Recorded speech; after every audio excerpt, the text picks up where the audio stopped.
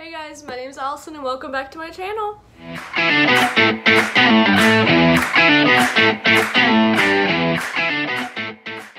Alright, let's cut to the chase. Here's the tea. Poodles and Bichons and curly-coated dogs seem like they are just like the top of the top. Like they're the hardest to do and nobody understands them. And yada yada yada. Like when you're in grooming school, you know, like they're the hard, like you're like, oh my gosh, I want to be able to do that one day. You know what I mean? So the reason that when you groom them and you think they're so hard, a lot of the problem is because they're not prepped correctly.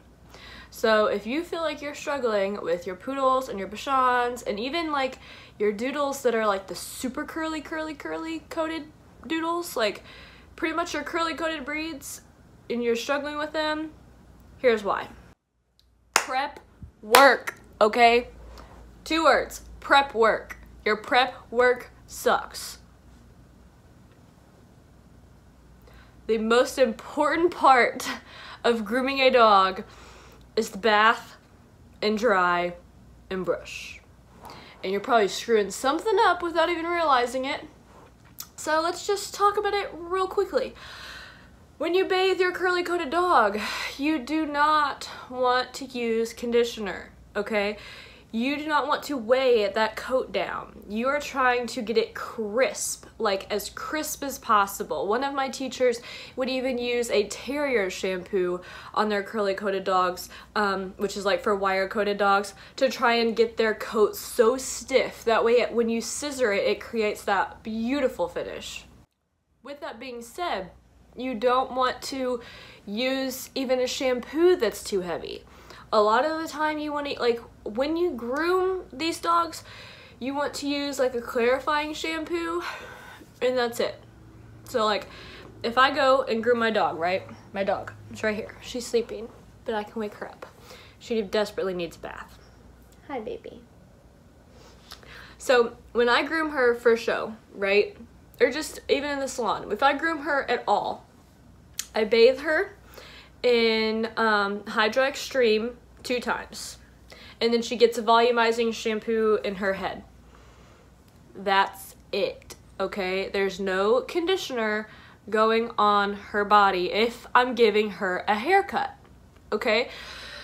So fast forward, because obviously I don't give her a haircut every time I bathe her because I have to bathe this dog weekly. So when I give her just a regular maintenance bath, she gets conditioner. She gets a lot of conditioner. I condition her legs. I condition all the parts that have the most hair. So that's gonna be her legs. Stand up. Her whole little crest here, her head some, her tail.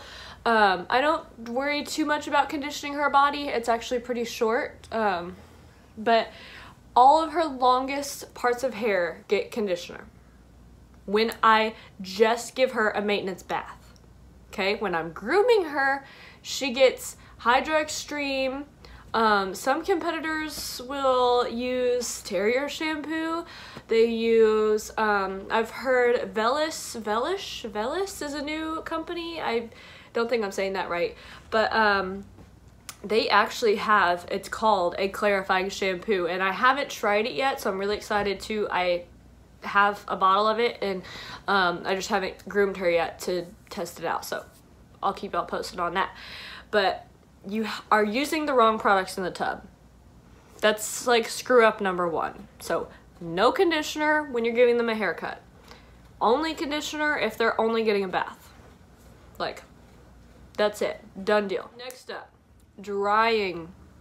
This, I was gonna say is the most important, but like literally they're all 3 equally as important.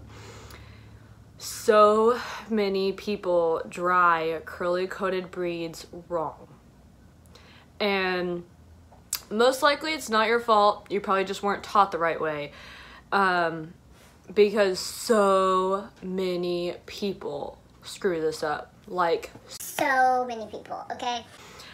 When you're drying your curly coated dogs, your poodles and Bichons is mostly what I'm referring to. You want to blast them with that force dryer just enough to get the heavy water off them, okay? You know what I mean? Like when you kind of hit them with the dryer and you like, that water kind of comes off and you can see it. You don't want to like fully force dry them all the way. There's a couple ways you can go about it actually. So you can and you can't. I'll explain both. If you don't fully force dry them and you just kind of leave it to where they're still damp, you're gonna go from force dryer to heated stand dryer or a hand dryer, okay? And if you haven't used a heated stand dryer before, this is probably your #1 issue when prepping and grooming your curly coated dogs, because it makes the biggest difference. You need some kind of heated dryer, okay? It doesn't have to be the stand dryer. Sometimes I use a hand dryer, like you would use for your own hair, depends on how I'm feeling. You need that hair dryer on heat, and you need that on heat while you have a brush in your other hand and you're brushing and the heat is blowing in the same spot. And so that's why I was saying, if you don't force dry it all the way, you still want that to be damp, because you don't want to brush dry coat. Brushing dry coat breaks the coat. And when you break the coat, it looks all dingy, which can affect your overall outcome. So we're only brushing damp coat, which is what you still had it damp because you didn't force dry it all the way. You're using your heated dryer, either the stand dryer, the way you can like brush and hold with both hands, or you're holding your hair dryer and brushing, okay? The other way you want to go about it is you can force dry all the way until they're completely dry, which sometimes I do this too, and then you're going to then like mist them down with some kind of brushing spray or whatever. I use the Hydra Ultra Dematting and Finishing Spray as my brushing spray. Love that stuff. And I will mist my whole dog down and then bust out my heated dryer and brush and heat with my dryer all at the same time. But this, you have to use like some kind of spray because you don't want to brush dry coat. So that's where the spray comes in. The reason you're brushing while you're drying is to pull that curly little hair down at the very roots as straight as you can get it. And it stretches the coat, which is why you have the heat. So you're heating and brushing at the same time. Like that is the key goal here, all right? Sometimes it's really hard if the dog doesn't tolerate it. That's why the stand dryers are nice. They kind of are there and you don't have to touch them. They just blow air down and you just hold the dog and brush in that spot. I lied. There's also a third way you can do it. If your dog will sit there that long and you're fast enough, you can just dry them with the stand dryer. You don't even need to use the force dryer. As long as the stand dryer has heat, you can literally just have the stand dryer blowing on them in one area while you're brushing through the whole dog. That simple. So I talked about brushing and drying pretty much in the same group because you have to do those things together. You have to brush while you have a heated dryer if you want to get that coat straight and crisp as possible, okay? But let's move on to, once you're finished with that, to combing, okay? Combing is just as important as brushing. You don't need to rebrush the dog because you just brushed it while you were drying, which is called fluff drying, by the way. If you didn't know that, look fluff drying up, watch some videos. You need to know what that is. Then you want to comb your dog. And this is where I have several different combs, and I think I have been requested to do a comb video because I keep getting asked like, why do you have so many combs? What are they for? Da, da, da, da. And I do see a lot of people that groom and they only have like 1 or 2 combs. I could never. Combs are so important, okay? They each are made for different purposes. I have what I call my poodle comb, which is like my big gray stainless steel one. It's really heavy duty. It has the teeth that are really far apart, and that's what I go for first. So I've finished drying, finished brushing, because that's at the same time. Now I'm gonna comb through my dog. And this comb is to get tangles out, okay? You're combing through, getting tangles out, combing through your whole dog. Then I go to a smaller comb for smaller tangles, combing through everything, kind of fluffing it a little bit as I go. Then I go to a smaller comb, which is just for fluffing, okay? And this is one of my Itsumi ones, and I'm literally just fluffing the coat. This is before I have groomed it. I haven't touched it with scissors. I have already used 3 different combs on this dog, okay? My standard poodle comb, that's what I call it. One of my larger finishing combs, then a smaller fluffing finishing comb to fluff everything up. I'm looking at my dog. So these combs, these last 2 combs are not for getting tangles out.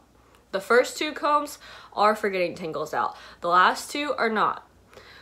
Yep, we're using 4 combs. It's very important actually. So you're fluffing and fluffing and fluffing, and you fluffed your whole dog. Now you're ready to groom your dog, okay? And that's where I just got the brand new Itsumi comb, the one with the pink line through it, which is phenomenal. I was only using 3 combs before, so that one I was just talking about would have been my final finish and fluffing comb. But now that I have this one, I now have a 4-step process. And my 4th comb has a rubber little, I don't know what you want to call it, little line down the middle of the teeth in the Itsumi comb. So as I am grooming, you always want to like comb up, scissor down, comb up, scissor down.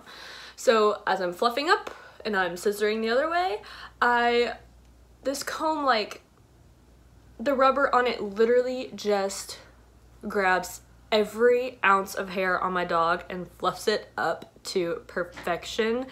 And that's why that's my final fluffing scissoring comb. And then, like, for the head and like random things, I might go back to comb number 3.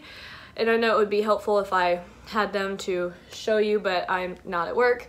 I will do a comb video though, because I feel like people just don't know the different purposes of these combs. But that is my process on how to prep your curly coated dogs for grooming, okay? Because you cannot make an even haircut if your dog is still curly. You can never, ever, ever, never on the face of the planet do you kennel dry a curly coated dog. Like, don't take this out of context, okay? You know, like, if it's an elderly dog and it's like dying and you can't stress it out and you don't want to dry it, obviously, okay, you're in comfort mode, sure. But literally, I do not have a single curly coated dog that goes in the kennel dryer or cage dryer or whatever. It's an absolute no, because you just can't, like, it's not possible. Like, those dogs are not dogs that you can bathe, throw in the kennel dryer, bathe another one, come back to it. No, you cannot. You have to hand dry that dog start to finish if you want your grooms to come out the way that you see all these other people's come out.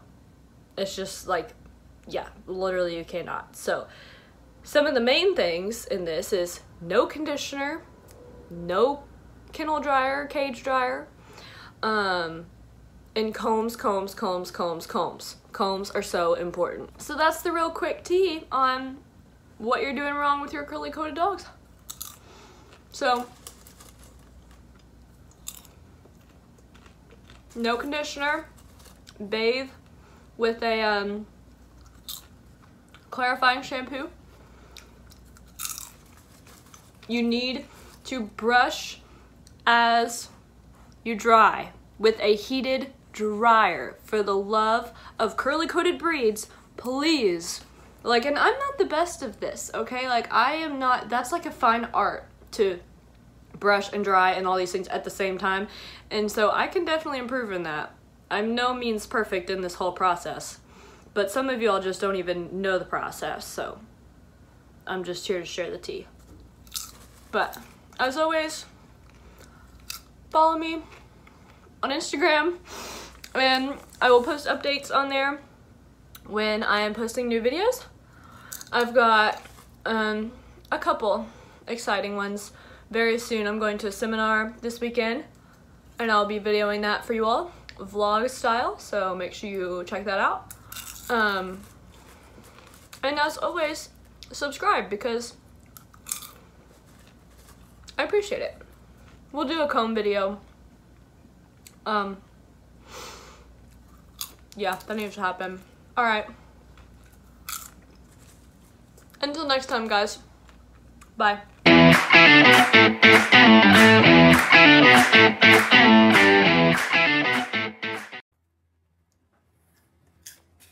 Yes, I caught it.